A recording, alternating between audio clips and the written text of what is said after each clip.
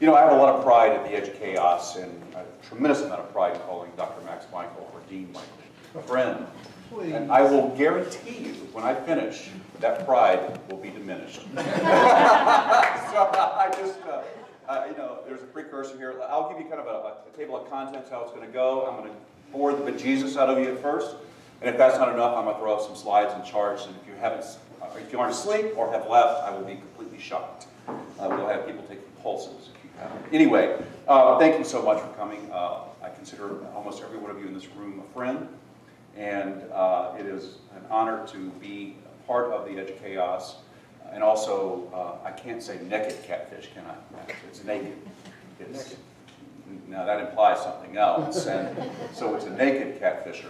Anyway, How the Grinch Stole Science is kind of my look at opportunities that are out there and opportunities lost. Especially as it relates to technology-based economic development. You know, in 1822, President Madison had the great foresight to be with us, I think, spiritually and intellectually today, because he said that knowledge will forever govern ignorance. And a people who need to be their own governors must arm themselves with the power which knowledge gives. In other words, government should help fund some of the ideas that science takes and delivers, but don't ever, ever give up on owning those ideas. And I think if he were with us today, he would be very, very impressed with that. So, let's look at American research universities, and we think about those, and we take them for granted. I know that, you know, being an outsider looking in and into UAB and other universities throughout the South and the country, they really are. I mean, research universities are the foundation for our competitive advantages and our standard of living in this country, and we do take them for granted. You know, also, we think that our country has been dysfunctional in Washington, and Rich Wood, our good friend from Catalyst Partners, DC, lives that every day as part of what goes on there. But in 2005, a bipartisan congressional group asked the National Academies of Science to identify key steps in taking science and technology to ensure that we are prepared in the 21st century for global economic strengths. In 2012, the National Research Council of the National Academies of Science published a follow-up. And thank you and Alexander for sharing this with me. But this is the follow-up, and you know, if you'd like to read it right now, I'll give it to you. In other words, the title was "Research Universities in the Future of America: 10 Breakthrough Actions Vital to Our Nation's Prosperity and Security." And you know, security comes in so many different ways today. I came from the entertainment industry. I was in the broadcasting industry for 32 years. Never in my life have I seen a movie studio shut down the release of a movie due to the threat of a cyber crime. And I think it's unprecedented. It is fascinating, and I guess we'll be able to link this straight back to the North Koreans. What I want to know is, where's Gary Warner and the Center for Information Assurance and Joint Forensic Research when we need them? Because obviously we're not going to see that movie on Christmas Day. So where's the Grinch in UABville? I don't sing, I don't dance, but there are really challenges facing research universities today. And the first one is, we all know that federal funding for university research has been unstable. In other words, and I hate to use this term, but it's true, it has become a political football. And when you think about the ups and downs of sequestration, what one side of the House and what the other side believes and doesn't believe is scientifically valid and true, you really see that it's happening at a time when we can least afford it to happen. So, also what's happened is other countries have continued to invest significantly in science and technology and research and development while we have played football with it. State funding for higher education has been cut further in the recent recession, and we know that. I think we have, what, 3 deans here? And Eric and Max, you've been around the longest. How much has our state appropriation for UAB, has it been flat? No, $100 million cuts. Probably 22%, 25%. That's real money. So as other parts of the world are increasing research and development dollars in science and technology, our state continues to cut. Business and industry have largely dismantled large corporate research laboratories, and there's nothing more evident than the demise of Bell Labs. And when you think about all of the brilliance that came out of Bell Labs, things that we take completely for granted today, I would dare say that if we didn't have Bell Labs, we probably wouldn't have some of this. We certainly wouldn't have MP3 music files. We wouldn't have a lot of other telecommunications technologies that we have. So what's happened is, and Joel, you saw this in the pharmaceutical industry, how many pharma companies had to cut back of their R&D efforts because of declining profit opportunities. And last but not least, research universities need to be responsive to stakeholders by improving management, productivity, and cost efficiency in both administration and academics. And we know that's been debated hotly in this town for the past couple of weeks as football was eliminated at UAB. But it is. I mean, if you're an administrator, a chief administrator for a university, you have a fiduciary relationship to manage the business as it is. And these are very, very difficult decisions. So there are 10 vital action items that the NRC and NAS project published. Number one, within the broad framework of U.S. innovation, the federal government should adopt stable policies that will, one, further support R&D effort at research universities, support R&D efforts, stabilize those. We're at a time that we have to have more consistent funding. In the 2 years of sequestration, I believe it was the NIH was down 14.8% in 2 years. It was 12 and 13, I believe. That's real money. Secondly, we need to support graduate education. We need to shore up graduates and graduate education programs that industry and that government and other resources are looking for us to turn to. Oops, sorry. And last, we need to produce a new stream of knowledge and educated people to power our future. Never before have we seen such a need for intellectual capacity on this globe than we have right now. And if we're not keeping pace, the world will catch up to us. Number two, we need to provide greater autonomy for public research universities to leverage local and regional strengths. Think about that. Greater autonomy. That's also been discussed a lot in the last few weeks in this community. But we're not agile. You know, I look at UAB, and coming from a business perspective, I can honestly say that it is a leviathan. It is a very slow-moving boat when you try to turn around ideas and opportunities inside a research university like UAB that is so complex. Secondly, we need to restore state appropriations for higher education, including graduate education and research. Imagine if we had that $100 million back over the next 2 years, what it would do for UAB from our state. And third, autonomy allows public research universities to operate at world-class levels. In other words, we can adapt and meet market needs and conditions so much faster with autonomy. Action item number 3, and this is something that I talk a lot about. We need to strengthen the business role in research partnerships. By that we mean we need to facilitate the transfer of knowledge. Earlier we talked about that major corporations, companies, industry have cut back their R&D efforts. Well, I believe that we hold a key and a solution point for a lot of different industries on this campus. So we need to facilitate how we work with those industries and those businesses so that we can transfer this huge wealth of knowledge that we have here. Secondly, we need to accelerate time to innovation. Think about this. Think if we had an idea from a lab that was proven, that we found some type of proof of concept funding for, that was able to hit the market within 1 year to 2 years. Now, that is a fast timeline. We think about the speed of Silicon Valley. Everybody talks about the instant billionaires. I'm a huge Uber user. Wherever I go that has Uber, I'm a huge Uber user. The company is worth $40-some billion today. It's what, 4 years old? That's unheard of. It's purely a technology company. They didn't invent cars. They didn't invent gasoline. They didn't invent taxis. They invented a technology where we could utilize cars and gasoline to get around cities better and faster and cheaper.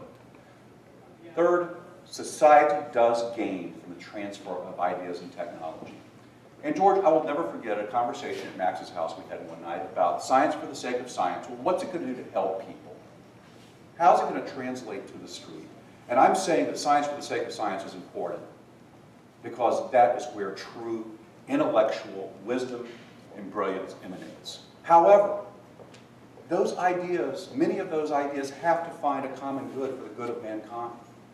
And I believe that we can find a faster way, a more effective way to take these societal gains through technology and transfer in intellectual capacity. I think as a global community, we're better off. Number 4, increase university cost effectiveness and productivity. Boy, this is a tough one. We need to provide a greater return for taxpayers because who pays for us? You know, we don't think about it, but you know, when we pay our FICAs and we pay our state, our federal, and our regional, and taxes and everything, well, part of what we pay in comes back to us. I think if we didn't have the 90-some blocks of UAB in Birmingham right now, well, thank you, taxpayers, for having the faith and the wisdom to invest in us. Number 2, we need a greater return for philanthropists and foundations. If we don't have philanthropy, the government, the state, cannot make up the difference. We have to believe in our philanthropic partners and the foundations that make up philanthropy also. And number 3, we need a greater return for corporations and industry research partners. We need to show that we go into, I'll call it business. I know you don't like that sometimes, but we go into business with you, that we're going to deliver for you in a timely, effective way that's going to help move that idea from the lab in the bench to a product. Number 5, we need to create a strategic investment program. Think about that.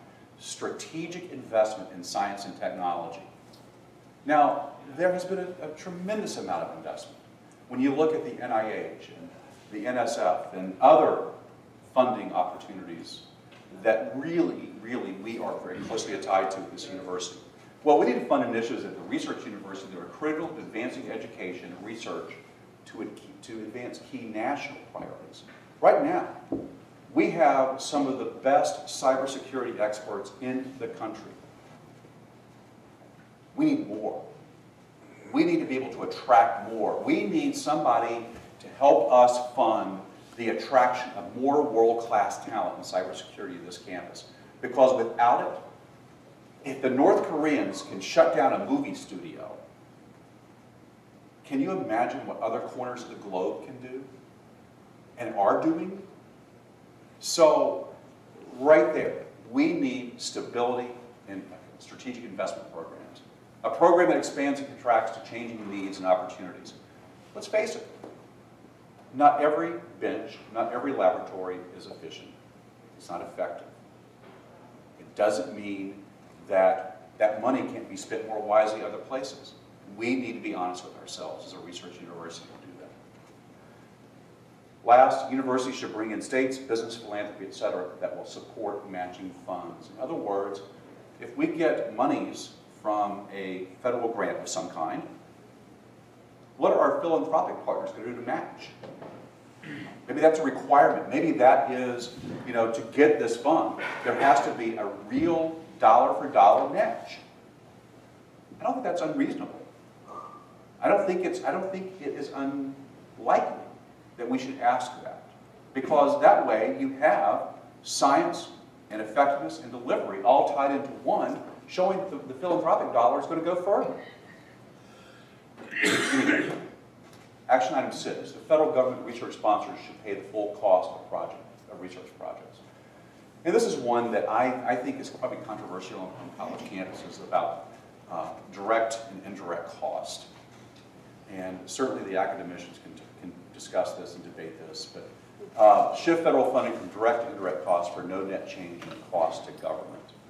And also allow more strategic allocation of resources for intended purposes. There's a real debate that there should be a national indirect cost floor. What is it here, 47.5%, 48%, something like that?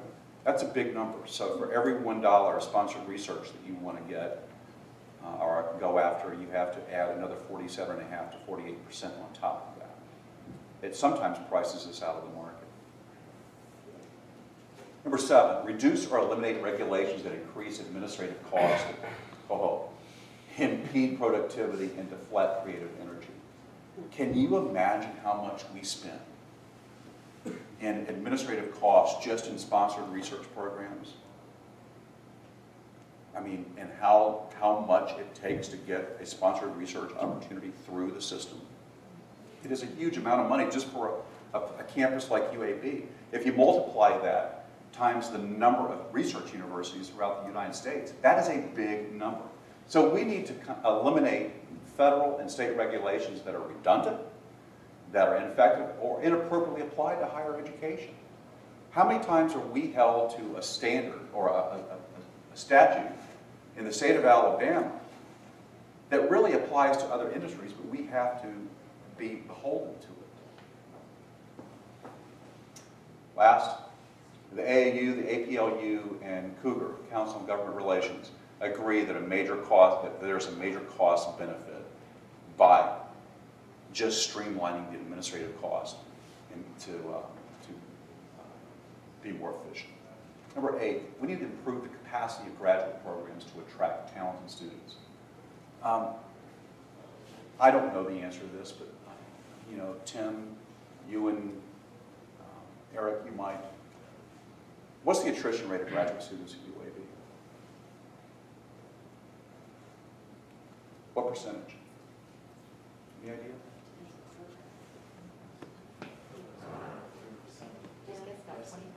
How much? Yeah.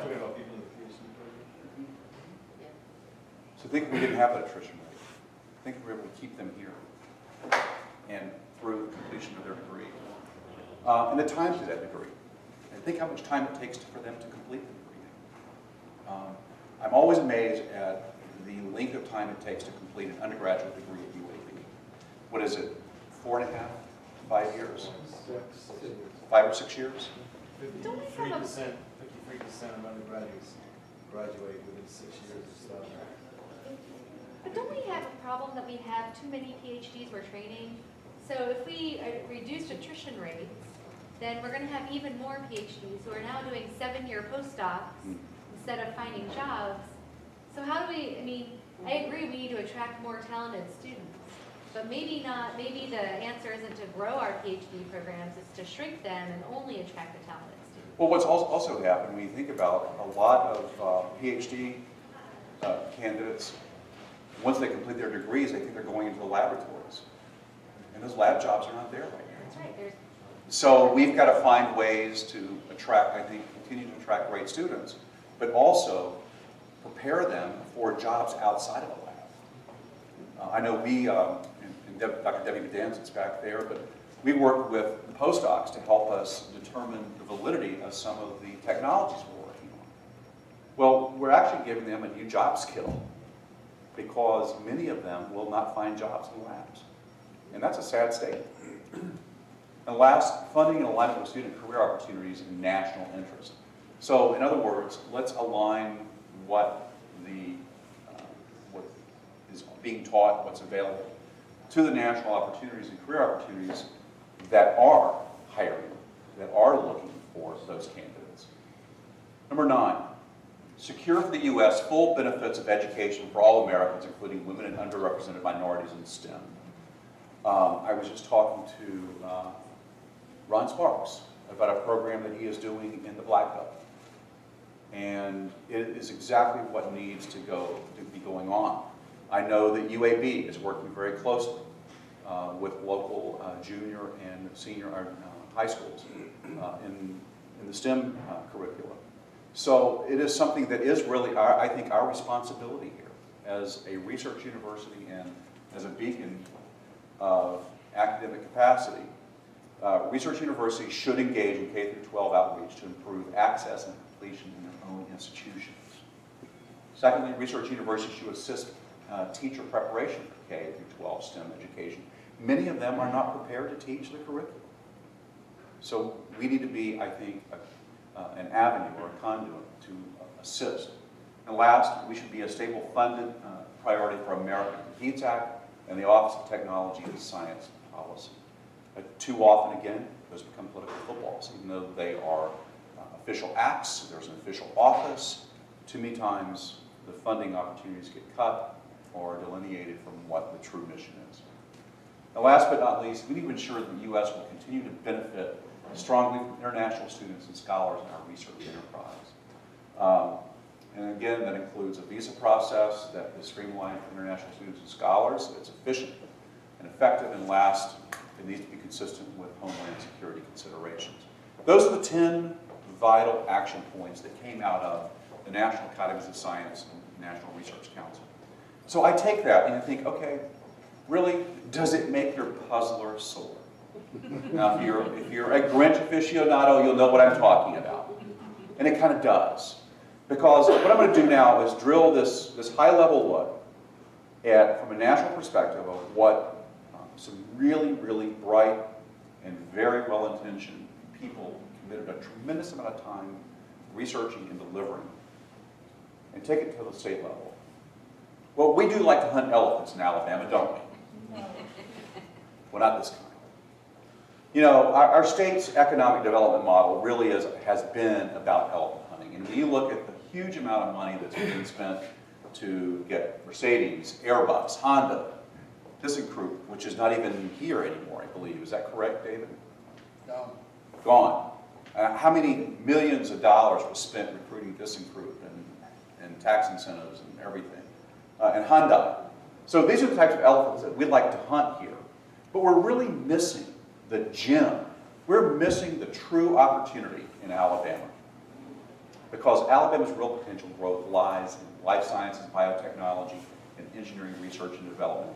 I'm not leaving out any area of science, but it's so true. We have so many opportunities in this state because we are rich. It was Mike Cassidy in 2006, and a room full of Birmingham leaders said, if we had UAB in Atlanta, we feel we could rival the Research Triangle Park in North Carolina. That's a pretty strong statement. That's how much UAB is revered at the Georgia Research Alliance. Mike is the president and CEO of the Georgia Research Alliance. It's been open for business for 24 years. And he said, we like Emory, we covet UAB. So, let's talk about innovation capacity and economic dynamism. Innovation capacity is defined, the Kauffman Foundation started this, and it's been completed by the State New Economy Index by the Information Technology and Innovation Foundation. So innovation capacity measures the number of PhDs you have in a state, the number of wet and dry labs that you have, the amount of research and development dollars that come into your state.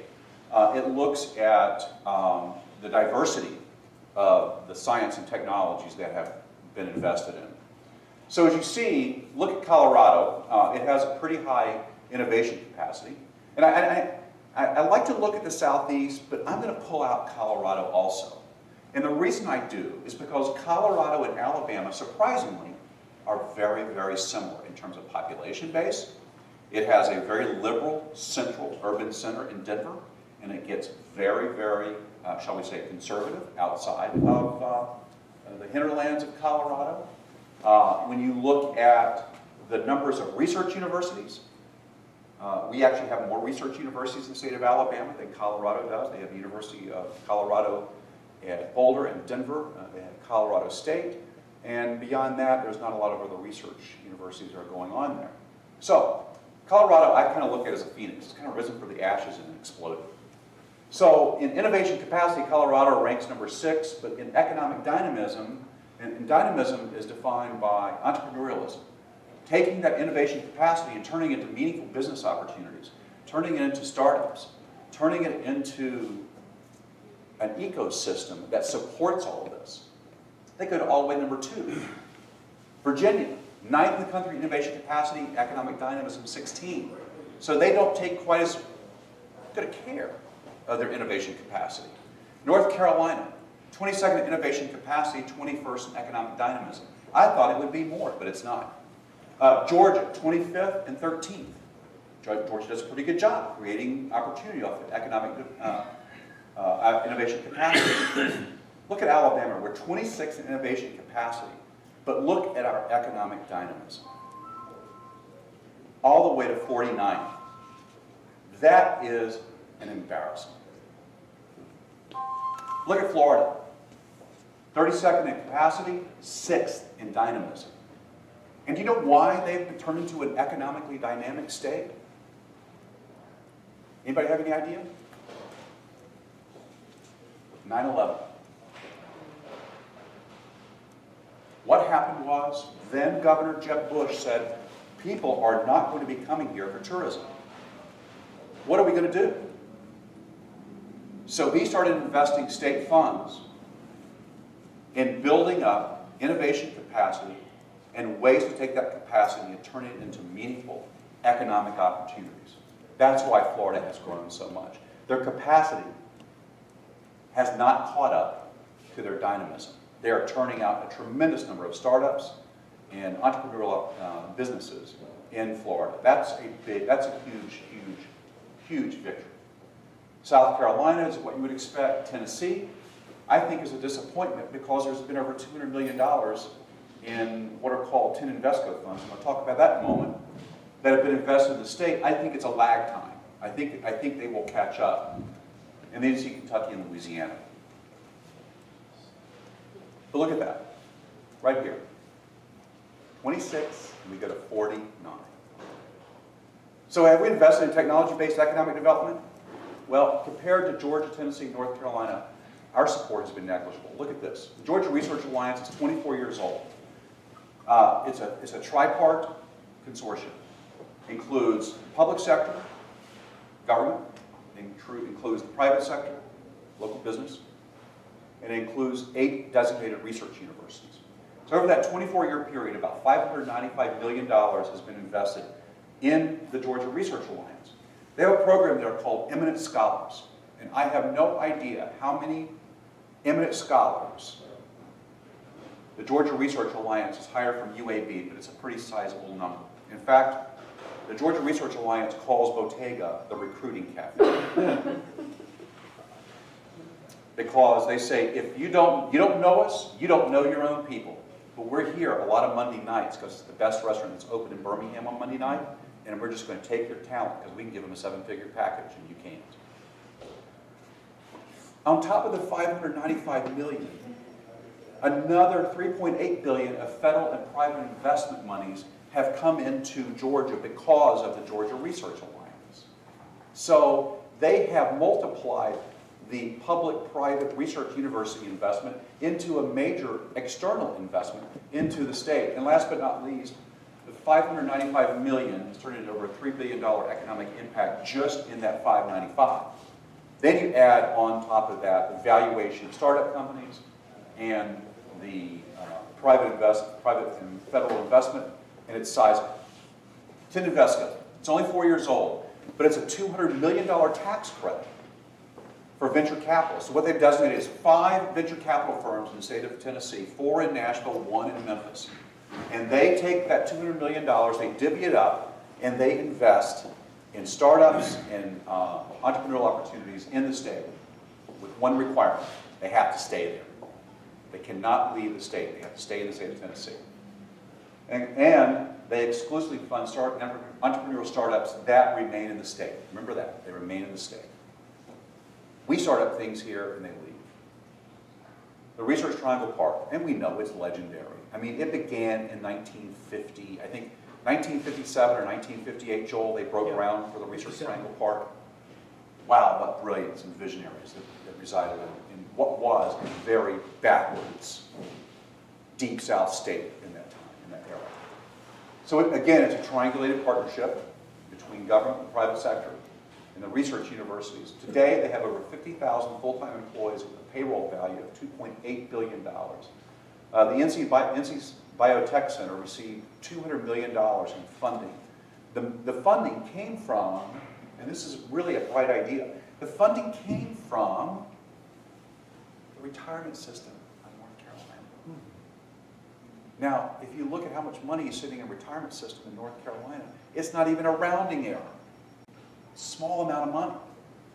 And with that $200 million, they've raised over $1.2 billion in venture capital. So the $200 million had a 6-time multiplier of reinvestment back in that area. And in 2004, they had the great idea to have a strategic plan to expand the biotech sector in North Carolina and also to improve K through 12 STEM education. Now, that was then. North Carolina has changed politically. It's a lot more conservative. And Georgia, Virginia, when you're there next week for Christmas, you'll probably find out, you'll hear a lot about what's going on in North Carolina. It's not as progressive as it once was. But there's some really smart people who took the Research Triangle Park to where it is. And then we get to the Alabama Research Alliance. Anybody ever heard of the ARA? Raise your hand if you've heard of it. That's 1, that's 2, that's 3, that's 4. It's pretty much unfunded. It was set up by Governor Siegelman during his 4 years in office. And in the past 5 years, they have let out less than $10 million. Now, you can't compete with $200 million in 10 Invesco and $200 million from the retirement system in North Carolina and $595 million over 24 years. So what does that work out to? $2 million a year, maybe? And it's, guess what? When it gets distributed, it's political. Imagine that. It currently resides under the Department of Commerce. And in 2009, there was a roadmap, Alabama Science and Technology roadmap, that a lot of people spent a lot of time on. Some of you in this room might have been on the committee that worked on this. And we needed $500,000 to get the Alabama Science and Technology roadmap into fruition, and our state wouldn't fund it. Now think about how diverse we are here. We are one of the most diverse states in the country when it comes to our science and technology. When you think about aerospace, when you think about life sciences and biotechnology, when you think about the equine and veterinary medicine research at Auburn, when you think about what goes on in Tuskegee and materials research, we have a very diverse scientific and technology base in this state. Yet we couldn't raise $500,000 to get a roadmap to make it clear and effective. So, as you can see, North Carolina, Tennessee, and Georgia are billions ahead of Alabama. Now, I didn't have a number on here for Colorado, but I'll tell you how it happened. Republican Governor Bill Owens was tired of reading headlines in the Wall Street Journal and papers around the country about what is going on in Highway 128 corridor in Boston, Memorial Avenue in Boston, the Research Triangle Park, and what's going on in Silicon Valley. So we convened the top 10 CEOs, the top 10 financial institutions, and all the presidents of the research universities in Colorado and said, I am going to invest in our state becoming a huge player in technology, economic and technology development. And they all laughed at it. He said, nope, you're going to clear your calendars. I'm going to schedule these every quarter. I'm going to bring in Bill Gates. I'm going to bring in Steve Jobs is still alive then. I'm going to bring in the CEO of the major think tanks and the Research Triangle Park and all these people. I'll pay for that. I expect you to come out with a plan. And that's how Colorado got on the technology roadmap. It was top-down leadership. So now let's look at research funding for these 10 states. This is kind of fascinating. There's one thing, this is for 2013, and researchamerica.org I find has a tremendous amount of information. But if you look at the state, the research dollars, the national rank, and population rank, you know, North Carolina, almost 1.4 billion in research dollars. And that includes everything you can imagine. It's all the research funding that comes into the state, NIH, NSF, all other sources. You get down, look at Florida. 4 years ago, that was less than $400 million. Again, Jeb Bush had a vision for what Florida could become. Colorado, 4 years ago, that was about $323 million. Look at Alabama, we're $373 million, where our national rank is 23rd, and our population rank is 23rd. It's important to see this only because when you think about, those are a lot of dollars coming into these 10 states. Are we really taking advantage of those? Are we really transferring those to business opportunities and licensing opportunities? So now here's really, I did a 10-year comparison. Let's compare venture capital investment in several southeastern states and Colorado. I did a lot of this Okay, a 10-year trend in 00 to 2010. North Carolina got about $1.7 billion in venture capital investment, 194 deals. Colorado, $895 million in 66 deals.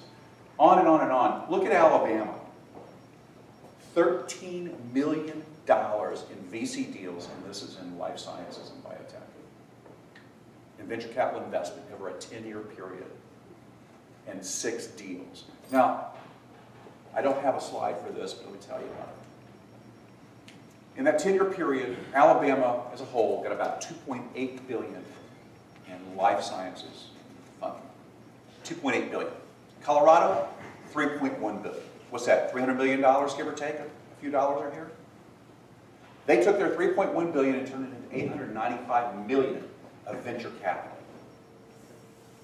We took $2.8 billion and turned it into $13 million. So we've got work to do. That's, to what extent some of the deals are unreported? There could be that. You know, I go to PricewaterhouseCoopers Money True, Eric. I find a lot of people use them. I don't know. You know, there could definitely be an underreporting going on there. In So, is your puzzle a puzzle?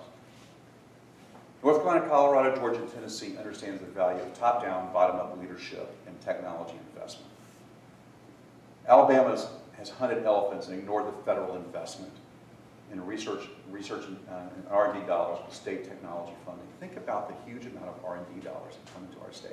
I'm going to show you something in a minute that's going to blow you away. And then, technology licensing and commercialization really is a must economic development strategy for our state.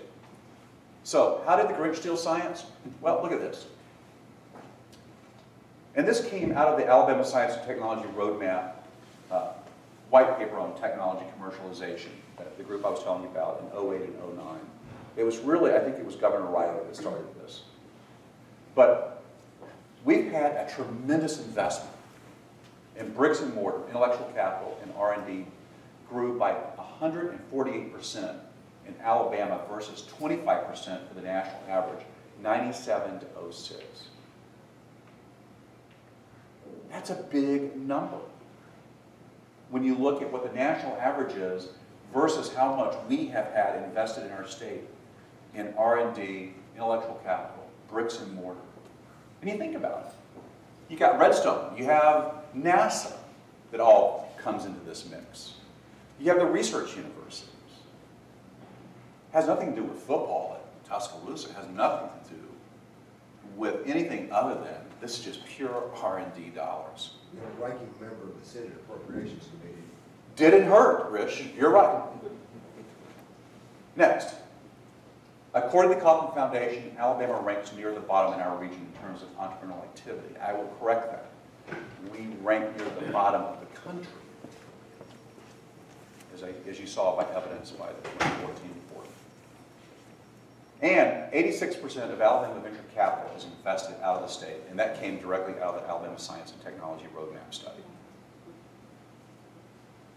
And this is their overlying theme. Without state-supported leadership and funding for commercialization, Alabama will never reach its full economic potential. And you know, I'm just ornery enough and stubborn enough to believe that's just not going to, we can't sit here and take that. So how did we wrench the Grinch? So, I think the private sector has to take a bolder leadership position. I think the big ideas in this state has to be a partnership between the private sector and the research universities to move things up.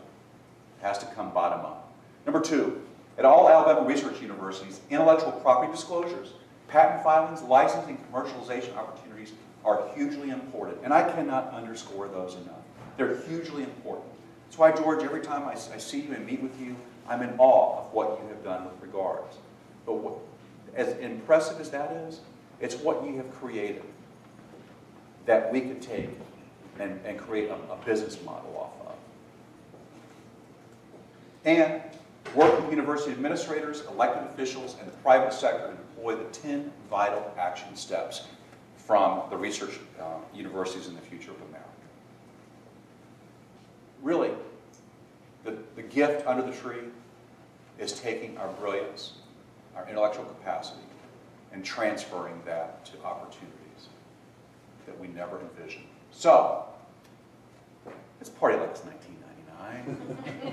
Or as Grumpy Cat said, the Grinch gave the presents back. WTF. Anyway, that's it. That's how the Grinch stole science. I didn't see anyone sleeping, but I saw some leaving, which they were really smart folks. Anyway, if you have some questions, I would love to try to answer them. The interesting thing to say the private sector needs to take the leadership. What is the force that's going to make that happen? Yeah. Oh, I think, that's a good question.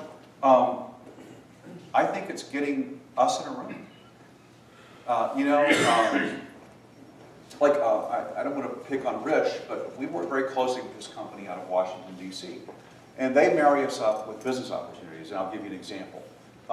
We've been working this year to get Boeing onto UAB's campus to look at our cybersecurity work, our materials engineering, and some other things. Well, we did. When we met with Boeing, first of all, they said, UAB has a school of engineering.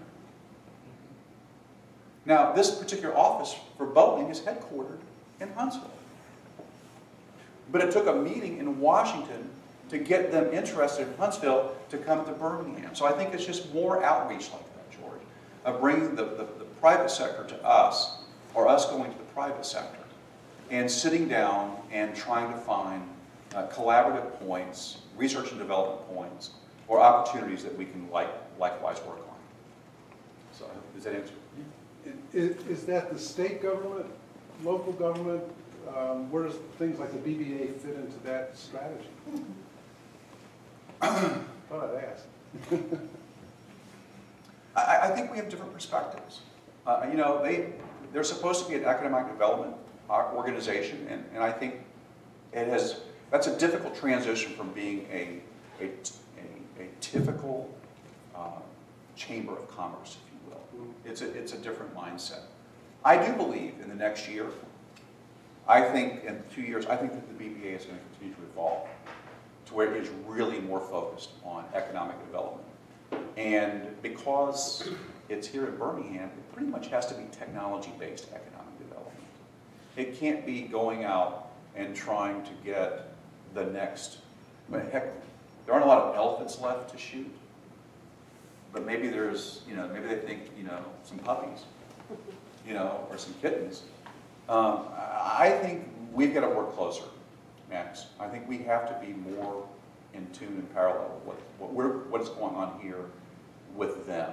Now, we've brought some opportunities to the BBA, and they have brought some opportunities to us, but I think it has to strengthen. On the subject of the BBA, we're actually in the process of organizing with them to prepare for a request for a proposal to the Department of Commerce to form what's called a manufacturing community partnership. There are already 12 that are designated as that in the country, and you have to pick a particular industry and its supply chain and so on. And the area that's been chosen is actually sort of biomanufacturing, which includes medical technology devices and drug development. And the idea is you have to identify a region. It can't be a whole state. And so the teleconference that got it kicked off a couple of weeks ago, and this is after many false starts with other industries that we looked at, involves everything from Huntsville, Hudson Alpens down to Montgomery. Tim and the company earlier this summer put together a medical device-oriented proposal, right? And that was actually to get real funding. This is for a designation that opens up preferred opportunities to about 11 different government funding agencies. And we're hoping that we can use a lot of not only the spirit, but some of the technical content and leads in that proposal as a nucleus for it. So as that evolves, if there's anybody in this room that is interested in it, we really need people and input from that, because the hardest thing for this at the moment is to really get forward momentum going. It's a strange proposal for me because it's rare that I would be involved in putting together a proposal that involves not directly getting money, but this simply gives you access, preferred access to it. But I think more importantly than that, it goes to the point of getting industry together with us to form a more powerful, organized consortium concerning all aspects of the supply chain up to the manufacturers themselves. So let's see if we can get any traction on that and it actually leads to something concrete. But we certainly need input and advice at all levels from the business side through to the technical side. I'll give you another example. We're working on a, Rich's partner in Washington, David Olive, called me one day and says, do you guys have this capability? I'm like, oh, we have it. We're exceptional. I can't really go into a great deal of what it is because we have non-disclosure agreements. But we're working on a security effort that could completely change the way organizations look at securing their facilities, keeping people safer, and that's it. That's all I'm going to say, Ewan. Is it protect movie thing? No, you can't do that.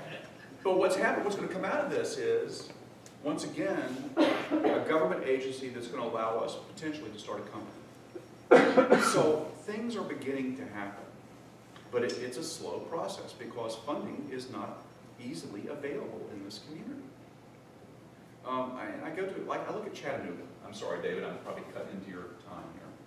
But Chattanooga right now has about $50 million in venture capital available. All of a sudden, all these startups are flocking to Chattanooga.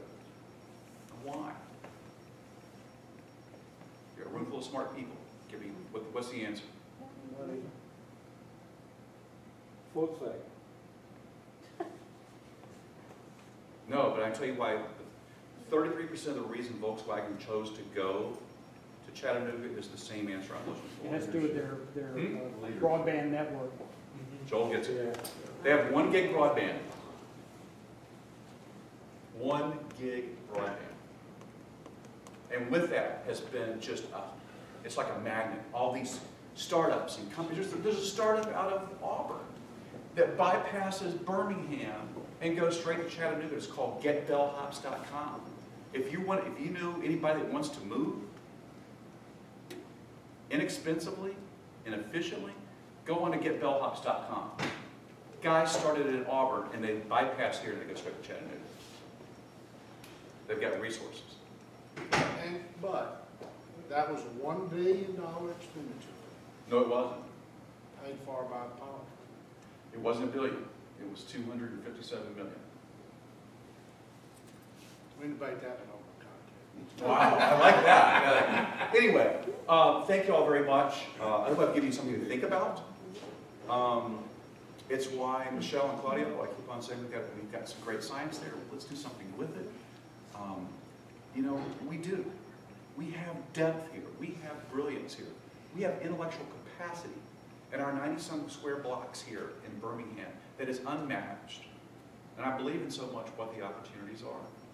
I just want to see us take it and run with it. So thank you all very much. The only reason I cut you off is we promised to be out of here within an hour, and I think we've always stayed within that. And in order to end this conversation, we'll have an opportunity to carry on because we ask all of you just to join us in the cafe for some refreshments. But those of you who have been here before, and I've got to the point I have to read this being the summit. Have you seen this? No. I see you haven't come back. Been out of town. I'm trying to make collisions. We started off giving the presenter at the TEOC Lecture Series a coffee cup from the Edge Chaos. And our first one was began a tradition. Our second one developed into an honor tradition. Our third one became a long-standing honored tradition.